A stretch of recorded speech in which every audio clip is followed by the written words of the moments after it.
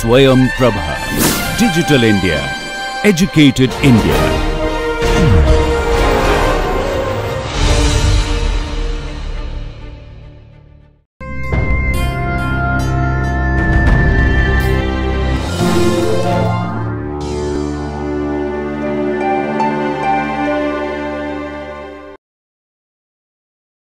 Let's now solve a few problems on the singularities of a holomorphic function.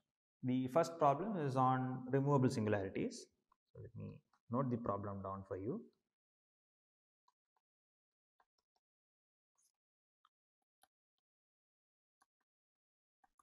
Let f be a function which is holomorphic on a punctured neighborhood of a point R.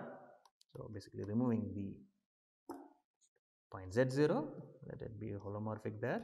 Basically z0 is an isolated singularity, be a holomorphic function which satisfies the condition such that the imaginary part of f of z is greater than 0. Suppose for all z in the punctured disk dz0 or minus z0 we have the imaginary part of f of z is greater than 0, then prove that z0 is a removable singularity.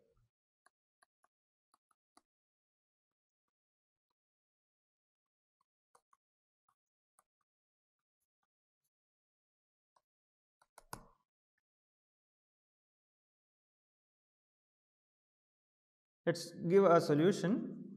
The problem will be solved by an application of the Riemann removable singularity theorem in some sense. However, imaginary part of z greater than 0, which is the upper half plane, is not a bounded function necessarily, and therefore the Riemann removable singularity theorem cannot be used in the exact form that is available to us. So rather what we will use is that we know there is a map from the upper half space into the unit disk, which we have referred to once earlier. Consider the following map.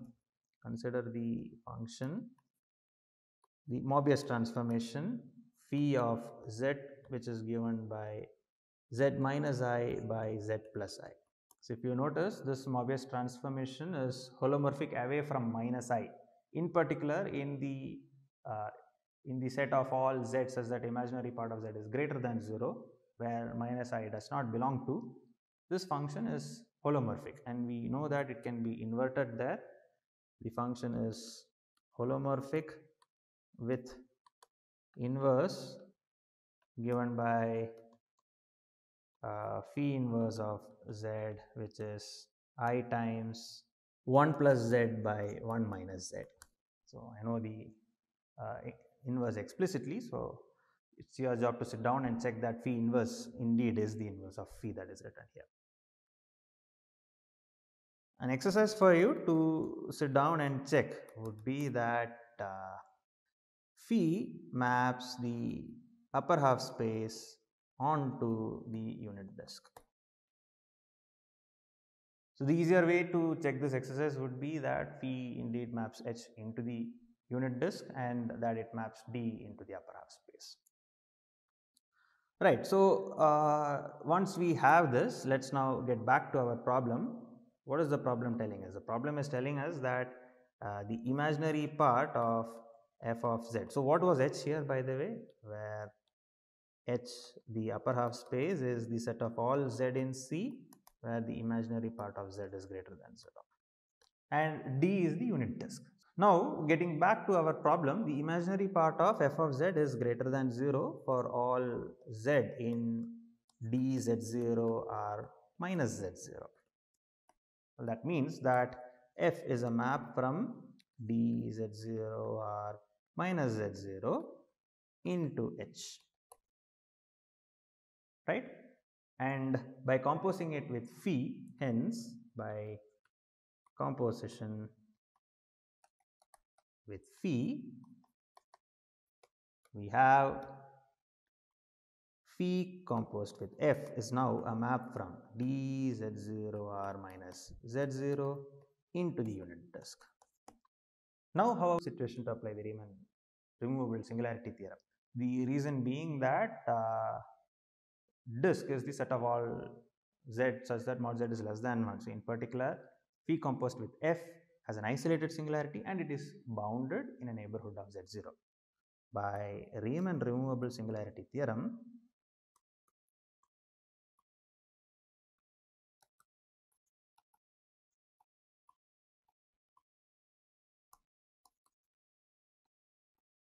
there exists a function g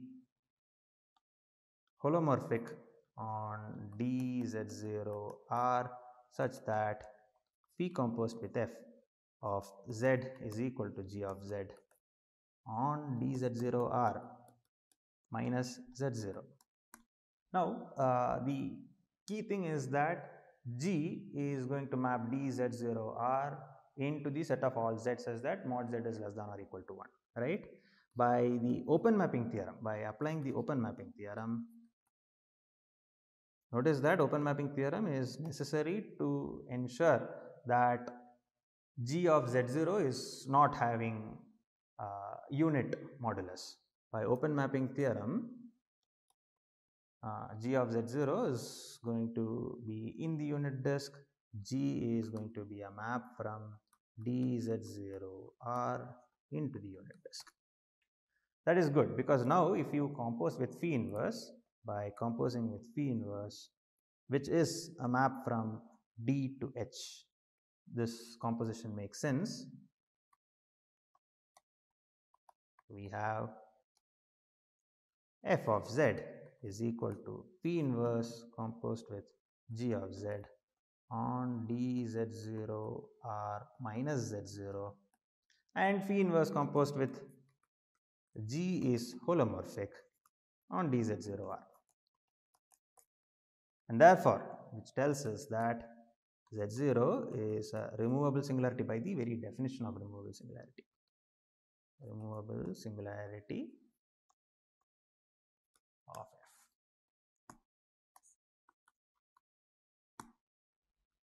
So the next problem is about the behavior of a holomorphic function around a pole. If you recall the definition of a pole, z0 is a pole when, as we approach z0, the limit of the absolute value blows up. The limit as z goes to z0 of absolute value of f of z is infinite.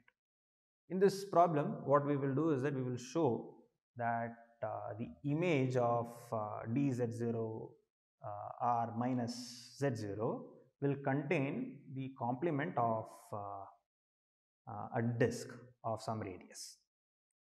It's a much stronger property than the definition, isn't it? So let me write down the problem so that it will be clearer. Let z0 be a pole of a function f which is defined on dz0 r minus z0 into C. Then prove that there exists some capital R greater than 0 such that the set of all z in C with mod z greater than R is contained in f of dz0 r minus z0.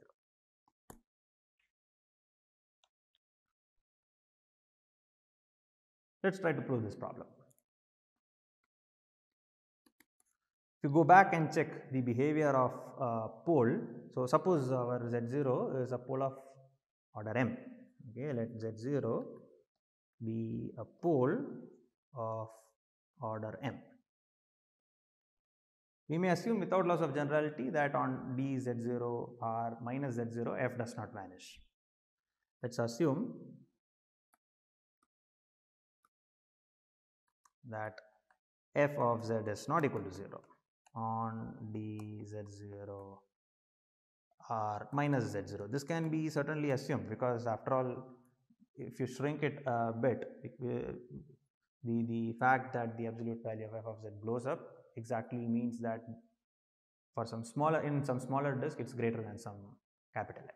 So this can certainly be assumed, and because it's a pole of order m, then there exists some function g which is now having a removable singularity which hence will be defined on dz0r into C with g of z not equal to 0 on dz0r, such that on dz0r minus z0 we have our function f of z is equal to g of z by z minus z0 to the power m.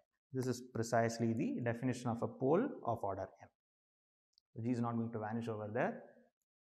And let us now define the function h to be, let h be the function 1 by f of z. That's going to be equal to z minus z0 to the power m times g of z.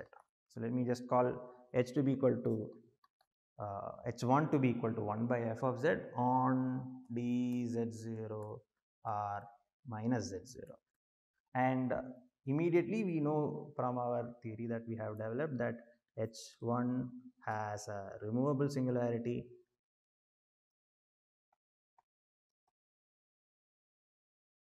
at z0,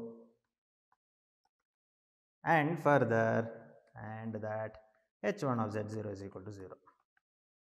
So this is something which we will certainly maybe I shouldn't write h of z0 is equal to 0, where h extends, let me just put it this way, h extends h0.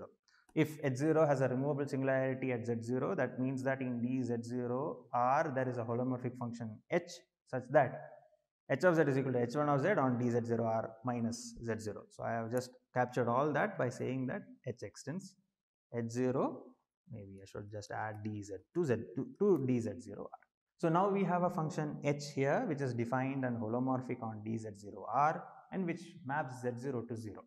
Now again, let me use the open mapping theorem. Let's just see how powerful the open mapping theorem is. By the open mapping theorem,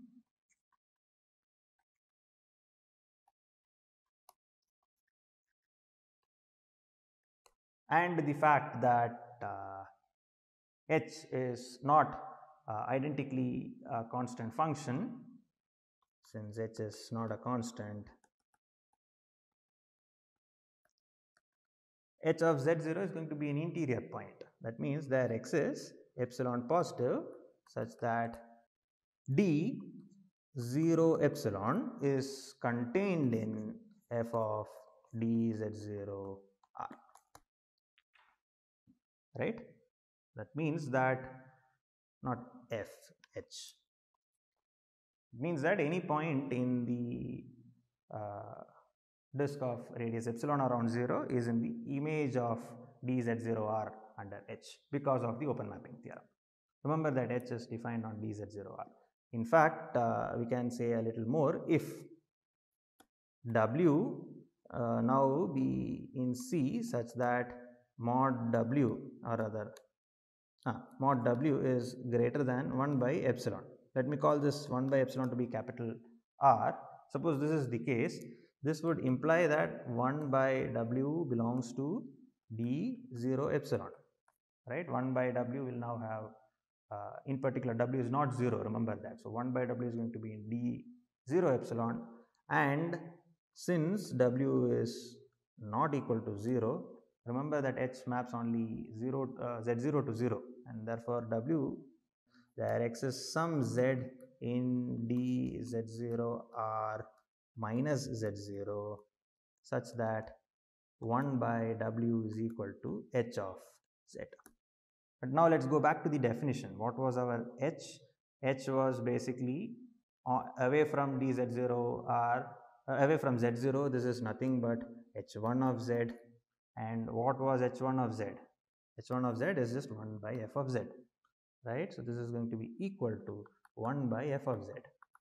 This implies that f of z is equal to w.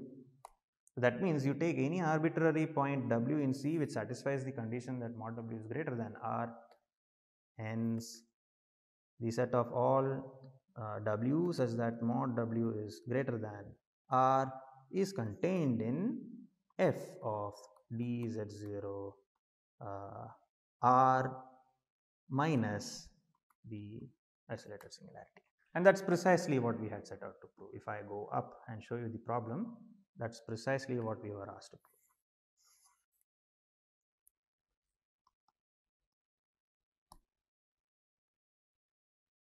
Let's now consider another problem where our singularity has certain specific behavior. So let f from d z0 r minus z0 into c be a holomorphic function. That means that it has an isolated singularity at z0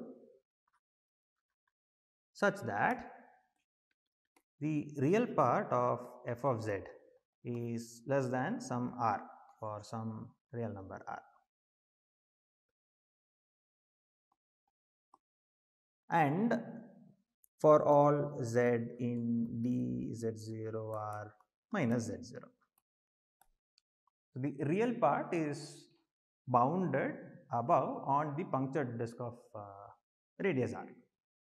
If this happens, even then f has a removable singularity at z0. Let's try to give a proof of this. So basically the condition that we are given is that the real part of f of z is bounded on d z0 r minus z0. So what are the type of singularities that can happen? F can either have a removable singularity, or it can have a pole, or it can have an essential singularity. One of these three should necessarily happen. We will show that f cannot have a pole or that it cannot have an essential singularity. We will come to a contradiction in either cases. Suppose z0 is a pole.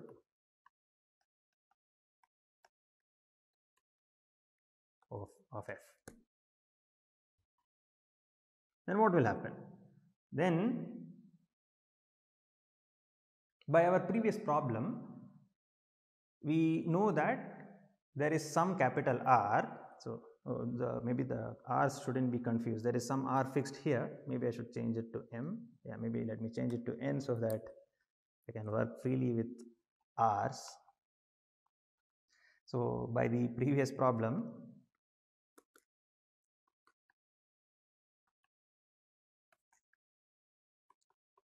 if z0 is a pole, there exists some capital R greater than 0 such that the set of all z with mod z greater than R is contained in f of d z0 r minus z0. This is something which we have ensured. Now let's pick some point. Let w be a point in C which has the properties mod w greater than r and such that the real part of w is greater than m. This can certainly be arranged. You can get hold of one w which satisfies the condition which we don't want here. Right? Now what will happen here? By the condition star, we will be able to get hold of some pre-image of w in dz0r minus z0. There exists z in dz0r minus z0 by star such that f of z is equal to w. That would imply that the real part of f of z is equal to the real part of w, which is greater than m for z in dz0r minus z0, which is a contradiction.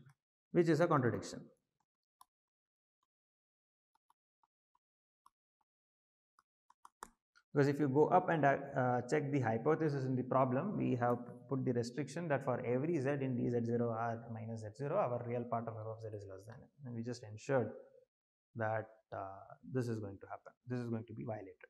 And therefore, we have ruled out the possibility that z0 is a pole. And z0 cannot be a pole. So the contradiction came up because we assumed that z0 is a pole. Let's now rule out the possibility that z0 is an essential singularity. Suppose z0 is an essential singularity.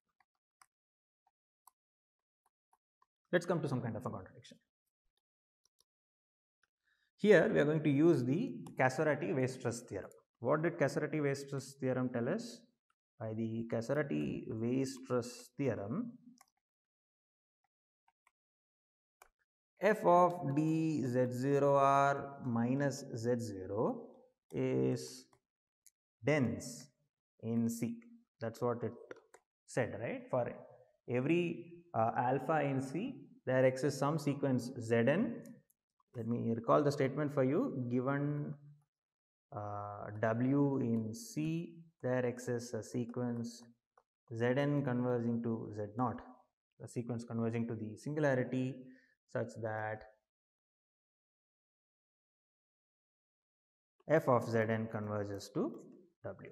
In fact, this is a stronger statement than demanding that dz0r minus z0 is dense. In fact, the exact statement would be equivalent to this would be for any epsilon positive where epsilon is less than r, then f of dz0 epsilon minus z0 is dense in C. That will be the equivalent of whatever is written inside the bracket here. But anyway, we have in dz0 r minus z0 a sequence which converges to W, where W is again going to be picked as above. Let W be a point in the complex plane such that the real part of W is greater than M. Again, a condition which is going to give us the contradiction. And let Zn be a sequence by the Cassarati-Weierstrass theorem in dz0 r minus z0 such that Zn converges to Z0 and f of Zn converges to W. This is ensured by the Cassarati-Weierstrass theorem.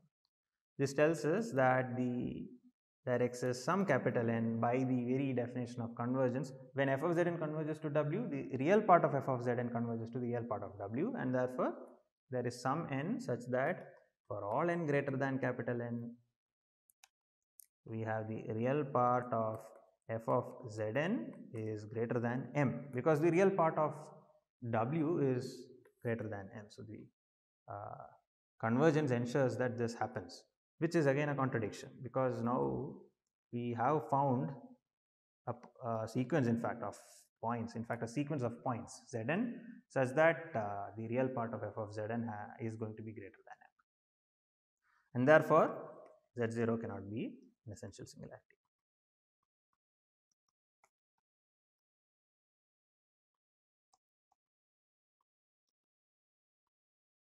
So, of the three possible isolated singularities that are possible, we have ruled out pole and an essential singularity, and therefore this is forced to be a removable singularity. So, the next problem is going to deal with how the behavior of an isolated singularity changes when we exponentiate a given function which has an isolated singularity. Let me write down the problem and then we will see a proof of it, a solution to it rather. Let Z0 be an isolated singularity of a function f. That means that f is holomorphic on dz0r minus z0. I'm not talking about the type of isolated singularity. The problem here is to show that then the function e to the power f, which is the composition of the exponentiation with the function f, does not have a pole at z0. Notice that z0 is still an isolated singularity of e to the power f, because this is a function which is still defined on dz0r minus z0.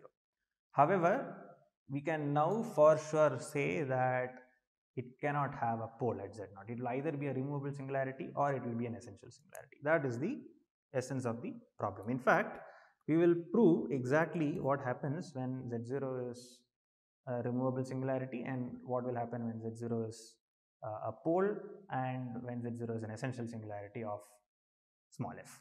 Let's consider all these cases separately. Suppose we have z0 as a removable singularity. Let z0 be a removable singularity. This is the simplest case, i.e. their axis G in dz0 are holomorphic such that f of z is equal to g of z on dz0r minus z0, where dz0r minus z0 is where our function f is defined. We don't know its behavior at z0. Suppose it's a removable singularity, we can get hold of one such function g. That would imply that e to the power f of z is equal to e to the power g of z for all z in this particular set. But then e to the power g of z is a holomorphic function on dz0r, because exponential is a entire function and g is a function which is defined on dz0r, which means that e to the power f has a removable singularity.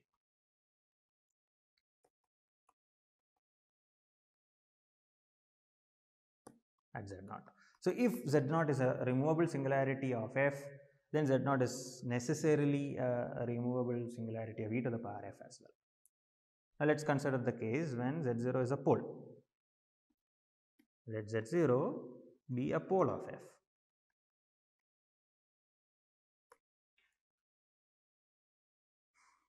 Let's now show that z0 cannot be a removable singularity or a pole of e to the power f. In fact, we will come to a contradiction if z0 is either a removable singularity or a pole of e to the power f. Let's assume, suppose z0 is a removable singularity of e to the power f. Remember that e to the power f is just composition of exponential function with the function small f.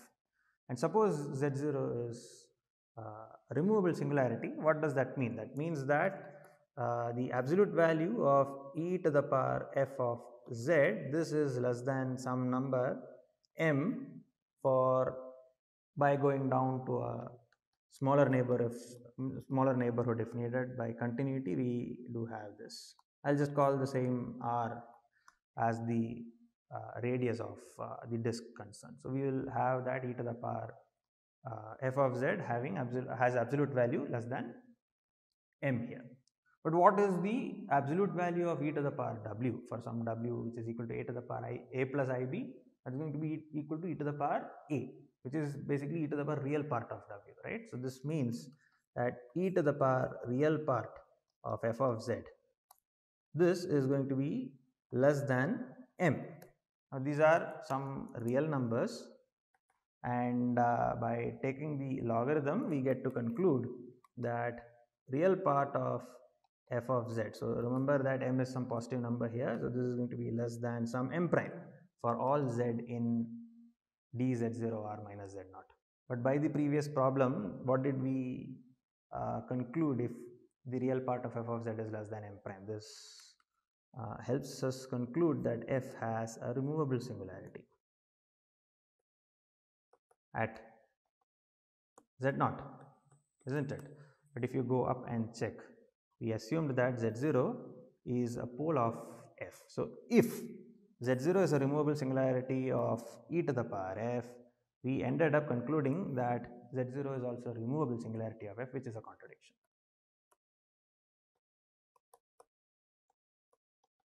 So in particular, if z0 is a pole of if z0 is a pole of f, then z0 cannot be a removable singularity of e to the power f. Now what if z0 is a pole of e to the power f? That would mean that e to the power minus f has a removable singularity at z0, isn't it? That's by the very definition. In fact, at z0, e to the power minus f is going to be 0. If z0 is a pole of e to the power f, 1 by e to the power f will have a 0 at z0 after removing the singularity. It's going to be a removable singularity. But then, if z0 is a removable singularity of e to the power f, we concluded that f has a removable singularity at z0, right? And using this argument, by the argument above, we have Z0 is a removable singularity of minus f, but then that would imply that Z0 is a removable singularity of f as well. If Z0 is a removable singularity of minus f, then Z0 is going to be a removable singularity of f as well. But that's going to be a contradiction to the assumption that Z0 is a pole, right? We started off again with the assumption that Z0 is a pole. So hence, if Z0 happens to be a pole of f, then both the cases of Z0 being a removable singularity of e to the power f or Z0 being a pole of e to the power f are ruled out. And thus, Z0 is an essential singularity. There are only three possibilities for an isolated singularity, and that's precisely what we have. So let's just go back and see what we have done. We have checked the following. We have checked that if Z0 is a removable singularity, then e to the power f has a removable singularity at Z0. Then the next conclusion was, if Z0 is a pole of f, then we have Z0 is an essential singularity of Z0. Z0 is an essential singularity of e to the power f. I'm sorry. And so finally, we are only left with one case. What happens when Z0 is an essential singularity of f? So let Z0 now be an essential singularity.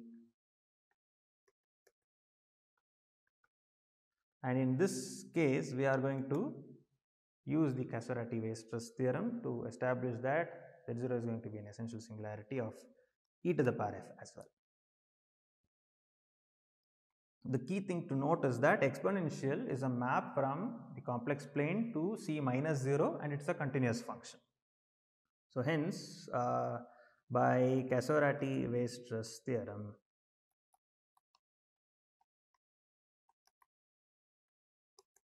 again, let me just write the statement down as f of d z0 r minus z0. If you look at this function's closure, that is going to be equal to c. Now, being a continuous function, since e or exp is continuous, exp of f of d z0 r minus z0 bar, this is going to be contained in exp of f of d of z0 r minus z0 closure. And therefore, this is basically c. So this is going to tell us that c star, c minus 0, is contained in this closed set, which means that the exp of f of d z0 r minus z0 closure is going to be equal to c. And that tells us that maybe this step which I am writing down as a last step is a minute's thought. This is going to be an essential singularity. This cannot happen. This particular condition cannot happen if Z0 is a removable singularity or a pole. Therefore, that is going to be an essential singularity. So we now know exactly how the behavior of an isolated singularity changes when we exponentiate our given function. In the next problem, we will discuss the behavior of a function which is holomorphic on a given set omega minus a set S, which not necessarily is discrete. We have not really studied singularities which are not isolated. This is however going to use techniques from Casorati-Weierstrass theorem very crucially and say something about singularities which are not isolated. So this is more of a fun exercise. So let f be a function from omega minus z0, z1, z2 and so on, where omega is open connected and Zn is a sequence which converges to Z0 in omega.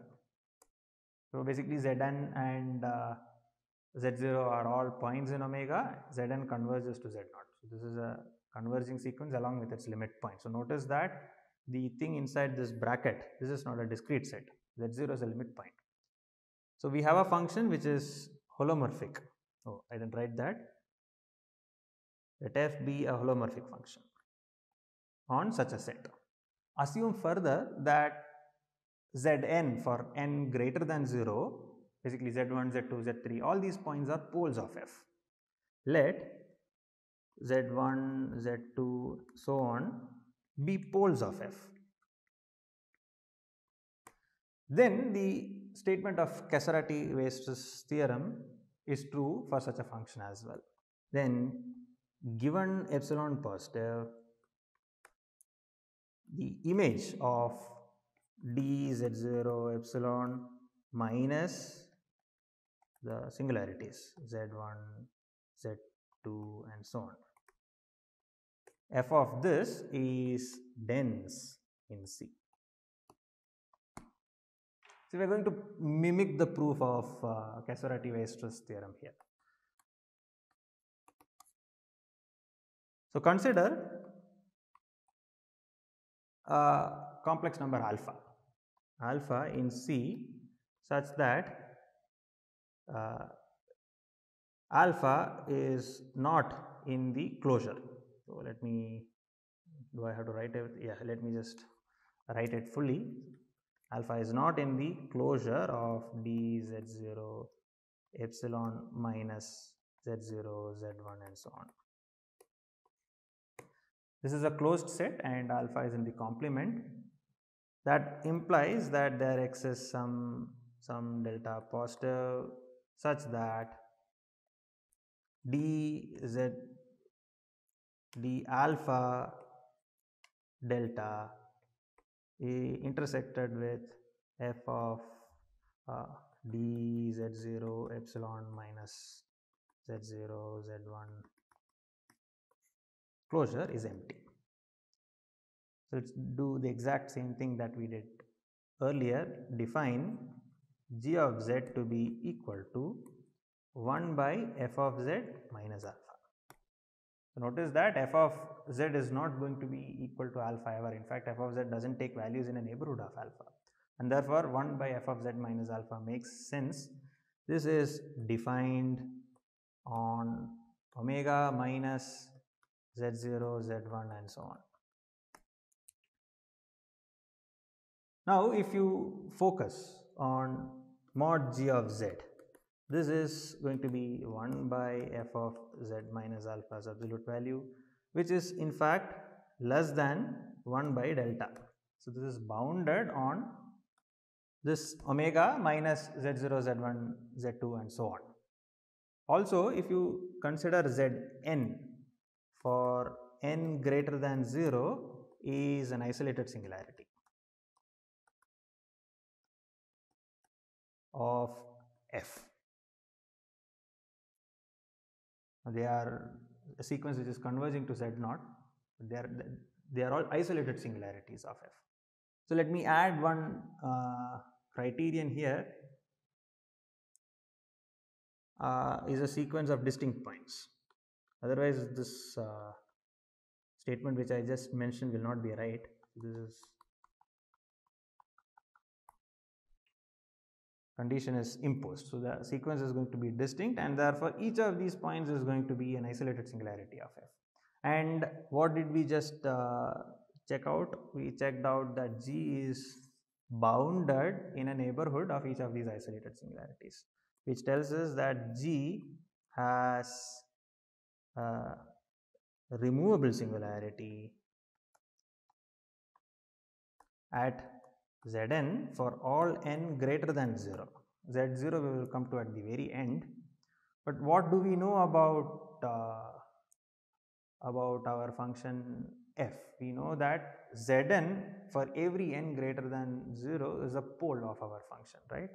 Since Zn is a pole of f, what do we have? We have g of Zn is equal to 0. Remember that g of z is 1 by f of z minus alpha. So as we approach the points Zn, the absolute value blows up, and therefore 1 by f of Zn minus alpha also will f of 1 by f of z minus alpha will also converge to 0 as z approaches Zn for each n. And therefore, we have g of Zn is going to be equal to 0. So, this tells us that g is now defined on dz0 r minus z0, and hence z0 is a removable singularity.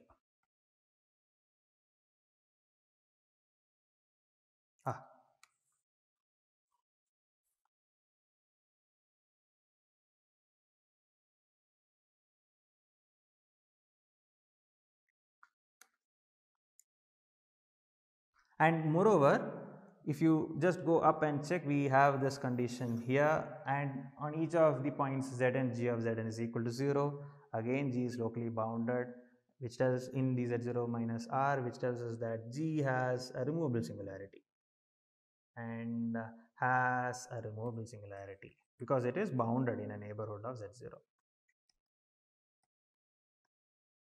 which tells us that you can extend past z0 as well, but we know that each of the zn's are 0, and g of, as zn converges to z0, g of zn, because of continuity, by continuity g of z0 is equal to 0 by continuity. But now we are facing a contradiction, namely that we have a function g which is not identically equal to 0 and such that its 0 set has a limit point. Now notice that g is a non-zero function such that g of Zn is equal to 0 for all n greater than or equal to 0, and such that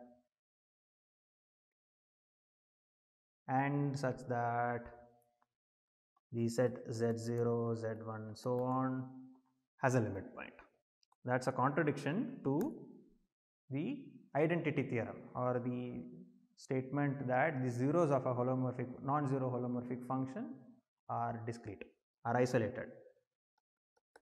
This is a contradiction. Let me just write that it's a contradiction to the identity theorem.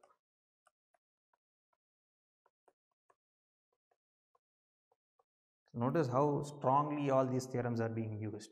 So, all this happened because we considered some alpha which satisfied this condition, which we hence conclude that cannot happen.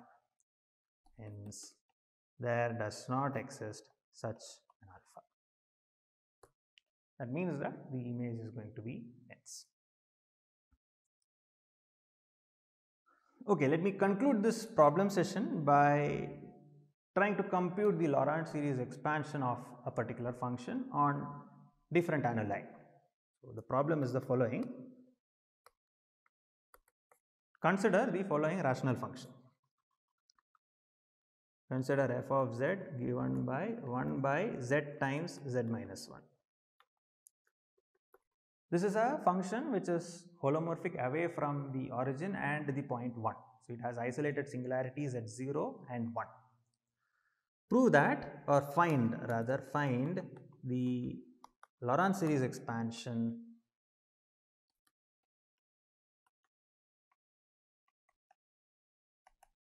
of f around,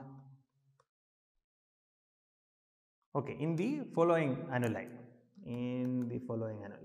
Let's work it out separately. Annuli is the plural for annulus. The first one is on d01 minus 0. Notice that on d01 minus 0, this function is holomorphic. How about on d11 minus 1? So, this is the disk of radius 1 around 1 with the point 1 removed. And finally, the annulus, which is the set of all z's, is that mod z is greater than 1. Notice that in the case C as well, this particular function is holomorphic. Notice that these are all annuli, and in each of these annuli, our function is holomorphic. And therefore, we can talk about a Laurent series expansion in each of these annuli. Let's start with the first one. On D0 1. What do we know about 1 by z minus 1? We know that this is basically 1 by 1 minus z, and for mod z less than 1, we know that this has the series expansion summation z to the power n, where n is going to go from 0 to infinity. This power series expansion exists.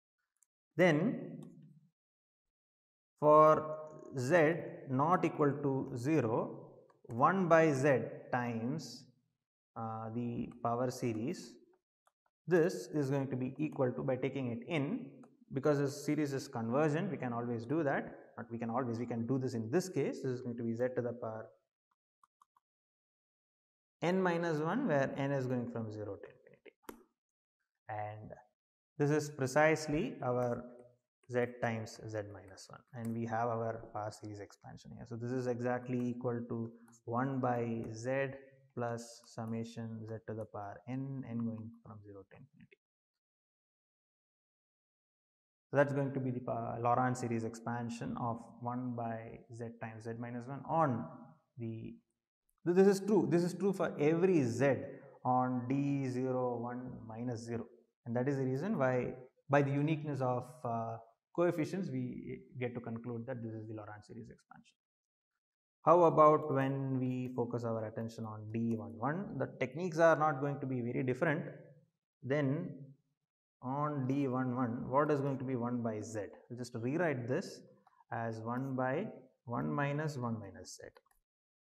Now on D11, 1 minus z will have absolute value less than 1. Again, we can talk about the power series expansion here. This is going to be 1 minus z to the power n, where n is going to go from 0 to infinity. So that's going to be 1 by z on D11. And because this series converges absolutely, for z not equal to 1, what is going to be 1 by z minus 1 times z. That's going to be equal to 1 by z minus 1 times this series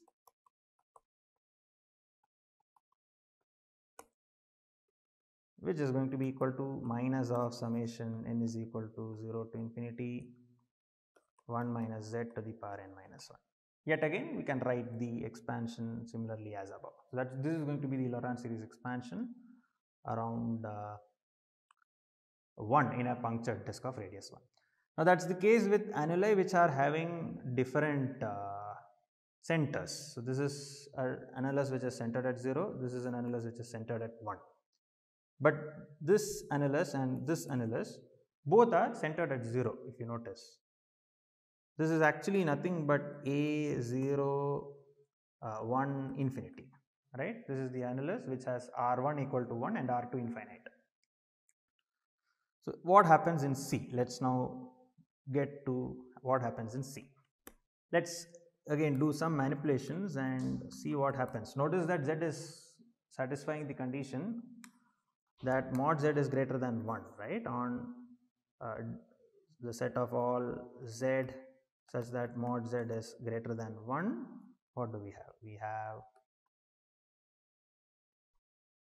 have 1 by z minus 1 times z. This is just going to be equal to 1 by z square times 1 minus 1 by z. This is exactly what our series is going to behave like. Now mod z greater than 1 implies that 1 by z has absolute value less than 1. Therefore, I can write 1 by 1 minus z in the following power series. This is going to be 1 by z to the power n, where n goes from 0 to infinity, and that's going to be equal to n equal to now 0 to infinity of 1 by z to the power n plus 2. Or this is equal to summation n is equal to 2 to infinity z to the power minus n. So notice that on two different annuli centered at 0, we have distinct Laurent series expansion. They are not similar. However, once we fix an annuli, we get to have a very unique power series